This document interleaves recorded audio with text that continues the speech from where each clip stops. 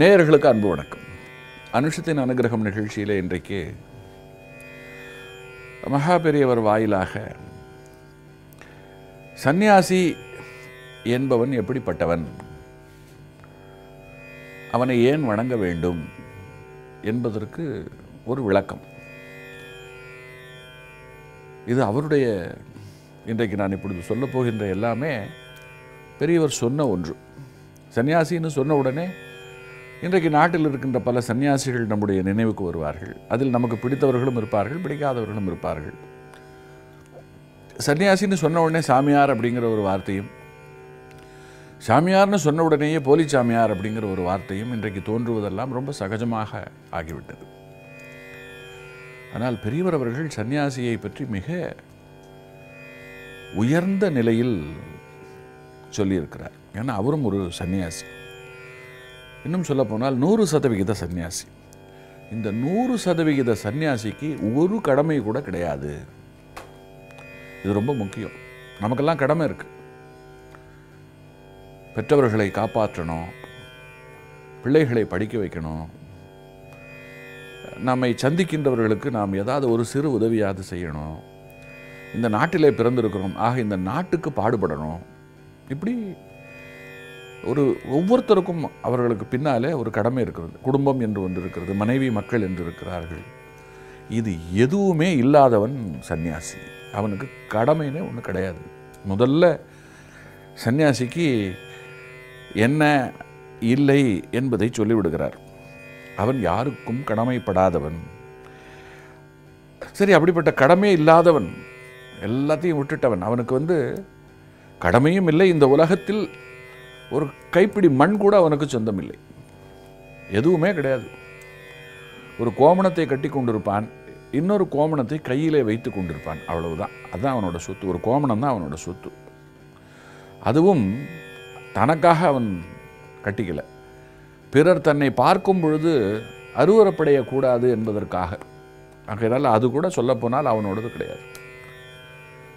அவன்கிட்ட இருப்பது இப்போ அவனுடைய உடம்பு ஒன்றுதான். அந்த உடம்பை கூட அவன் பெரிய பாரமாக கருதுகிறான். நம்மை போல அவன் தலைவாரி பொட்டு வைத்து கொண்டு அழகான ஆடை அணிந்து கொண்டு இந்த உடம்பை பேணுவதெல்லாம் கிடையாது. முடியை வெட்டி கொள்ளுவது கிடையாது, அழகுபடுத்திக் கொள்வது கிடையாது, தலைக்கு தைலம் போட்டுக் கொள்வது கிடையாது. அப்படியே விட்டு விடுகிறான். அதனால் தலைமுடி சடை பிடித்து விடுகிறது. எங்கே வேணாலும் போவான், எங்கே வேணா உட்காருவான், படுப்பான், தூங்குவான், எதுவும் கிடையாது. தன் உடம்பை கூட துச்சமாக கருதி தூக்கி எறிந்து விட்டவன். இதுதான் சன்னியாசிக்கான லட்சணம். இப்படி இருக்கிறது எவ்வளவு கஷ்டம். அதனால் அவர்களை பார்க்கும் பொழுது நாம் வணக்கம் சொல்லுகிறோம், நமஸ்காரம் செய்கிறோம். அப்படி நாம் நமஸ்காரம் செய்யும் பொழுது கூட அவன் அலட்சியமாக இருப்பான். பல சித்தர்களை நாம் பார்த்துருக்கலாம். நாம் போய் பக்கத்தில் நின்று கும்பிடுவோம், திரும்பி கூட பார்க்க மாட்டார். மீறி அவரை வற்புறுத்தி அவர் பார்க்க கும்பிட்டால் சிரிப்பார், இல்லைன்னா கல் எடுத்து அடிப்பார், இல்லை எழுந்து போயிடுவார். இப்படி ஏதாவது செய்வார். எதற்கு இந்த அலட்சியம்? நாம் இப்போ ஒருத்தரை கும்பிட்டா அவங்க பதிலுக்கு நம்மளை வணங்குவது அப்படிங்கிறது தானே பண்பாடு. ஆனால் இவர்கள் அதை கூட செய்ய மாட்டார்கள். என்ன காரணம்னா,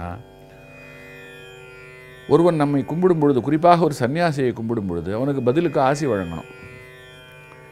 ஆசி வழங்கணும் அப்படின்னு சொன்னால் தன்கிட்ட இருக்கணும் இல்லையா?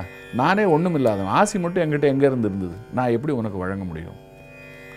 அதனால தான் என்கிட்ட எதுவுமே இல்லை, நானே என்கிட்ட இல்லை அப்படின்னும் பொழுது என்னை போய் ஒரு பொருட்டாக கருதி வணங்கி கொண்டிருக்கிறாயே, உனக்கு நான் என்னத்தை தர்றது என்பதுதான் உச்சபட்ச சந்நியாச சித்த நிலை. ஆனால் நாம் அதை தவறாக புரிஞ்சுக்கிறோம். இருந்தாலும் இதில் ஒரு சிறு மாற்றத்தை சில சன்னியாசிகள் செய்து கொண்டு அவர்களை வணங்குகின்றவர்களுக்கு அவர்கள் ஆசி தருகிறார்கள். எந்த அடிப்படையில் தருகிறார்கள் தெரியுமா? தன்னை அவர்கள் மேலானவனாக இவன் கருதி வணங்குகிறான் அப்படின்னு நினைத்து அல்ல, தன்னில் அவன் இறைவனை பார்க்கிறான். அதனால் அப்படி அவனால் பார்க்க முடிகின்ற காரணத்தினாலே அந்த இறைவனுடைய இடத்திலே இருந்து கொண்டு அவனுக்கு ஆசீர்வாதம் செய்கிறார்கள். அந்த நொடி வணங்கப்படும் பொழுது மட்டும் பரமேஸ்வரனாகவோ நாராயணனாகவோ தங்களை அவர்கள் கருதுகிறார்கள். அடுத்தது ஆசி வழங்கிட்டா இன்னொன்று இருக்கு. தீர்காயுசா இரு, நோய் நொடி இல்லாமல் இரு என்று ஆசி வழங்கி விடுகிறோம். வழங்கிவிட்ட பிறகு அவர்கள் வாழ்க்கையில் அவர்கள் தீர்காயுடன் இருந்தார்களா, நோய் நொடி இல்லாமல் இருந்தார்களா என்கின்ற கேள்வி வந்து விடுகிறது. ஆசி பலித்ததா அப்படின்ற ஒரு விஷயமெல்லாம் வந்து விடுகிறது இல்லையா?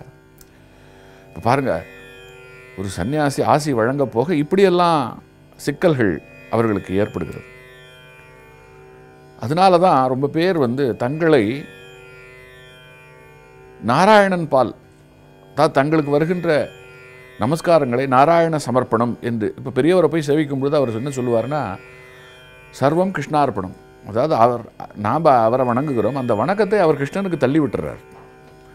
நீ என்னை வணங்கவில்லை, கிருஷ்ணனைத்தான் வணங்கினாய், நான் உன் வணக்கத்தை கிருஷ்ணனுக்கு தள்ளிவிட்டேன், உன் கோரிக்கைகளை கிருஷ்ணனிடம் விட்டு விட்டேன், அந்த நாராயணனிடம் விட்டு விட்டேன், அந்த பரமேஸ்வரனிடம் விட்டு விட்டேன். இதுதான் பெரியவரோட நிலை, பெரியவரை போன்ற சன்னியாசிகளோட நிலை.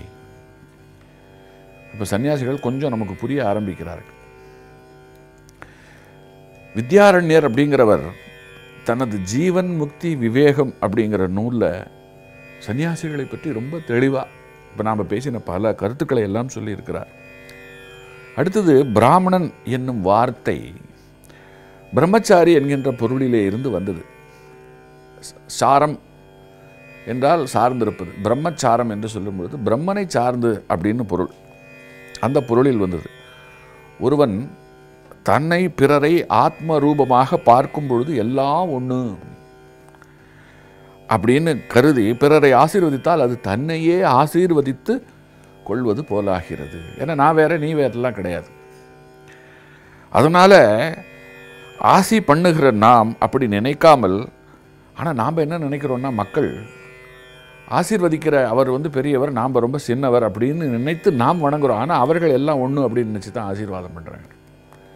இந்த இடத்துல நம்மக்கிட்ட தான் பேதம் தோன்றி விடுகிறது. சன்னியாசி அவர் ரொம்ப பெரியவர், அவர் கடவுளுக்கு நிகரானவர், அவர் மிக உயர்ந்தவர், நாம் தாழ்ந்துட்டோம். பேதம் இந்த இடத்துல வந்து விடுகிறது. எது கூடவே கூடாதோ அது வந்து விடுகிறது. ஆனால் அவர்கள்கிட்ட அது இல்லை.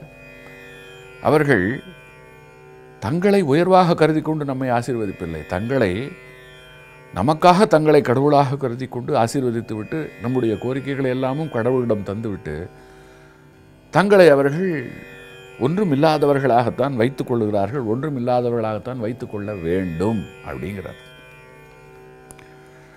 சொல்லிட்டு கடைசியாக என்ன சொல்கிறார், என் போன்றவர்கள் இம்மட்டில் அரை சன்னியாசிகள். பெரியவர் தன்னையே அரை சன்னியாசிங்கிறார். அப்போ முழு சன்னியாசின்னு நம்ம யாரை சொல்ல போகிறோம்? ஒரு 100% சன்னியாசி அவர், நம்முடைய கருத்து. ஆனால் அவர் சொல்கிறார், நான் ஏன் அரை சன்னியாசின்னு என்ன சொல்லிக்கிறேன் தெரியுமா என்று சொல்லிவிட்டு அவர் சொல்கிறார், இன்னும் கூட ஒரு படி மேலே போய் சொல்கிறார், தப்பு, நான் பாஸ் மார்க் அரை கூட கிடையாது, 35 மார்க் வாங்குகிற ஒரு பாஸ் மார்க் சன்னியாசி. ஏன் அப்படின்னா, நான் ஒரு மடாதிபதியாகவும் இருக்கிறேன், அதிபதின்னு ஒன்று என் கூட ஒட்டி கொண்டு இருக்கிறது. அடுத்து நான் சிலர் கொடுக்கின்ற டொனேஷனை எல்லாம் வாங்கி இந்த மடத்தை நடத்துகிறேன். அப்போ எனக்கு பொருள் பற்றெல்லாம் இருக்குது. அப்படி இருக்கும் பொழுது நான் எப்படி 100% சன்னியாசியாக ஆக முடியும்? 65% நான் மடாதிபதி, 35% ஏதோ பாஸ் மார்க் வாங்குகிற ஒரு சன்னியாசினா என்று தனக்குத்தானே ஒரு மதிப்பெண் போட்டுக்கொண்டு பெரியவர் பேசியிருக்கிறார். எப்பேற்பட்ட ஒரு பெரிய விஷயம் இல்லையா? தொடர்ந்து